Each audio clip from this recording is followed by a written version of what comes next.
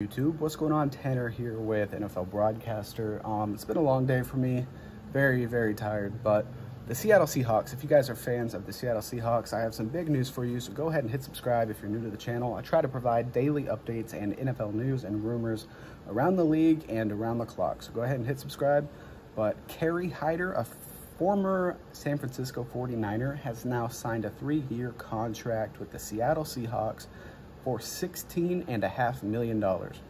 He's a defensive end or defensive lineman. I forget which position exactly he plays, but you're probably asking, who the heck is that Kerry Hyder? Who is that? Well, he had 8.5 sacks last season for the 49ers. Very underrated. If he can keep up that production, this 3-year signing is going to be huge for the Seattle Seahawks, who do not have the best pass rush and also lost who they just signed, Carlos Dunlap, in free agency. So Kerry Hyder, guys, 8.5 sacks last season. He's heading to the Seattle Seahawks on a 3-year deal worth $16.5 million.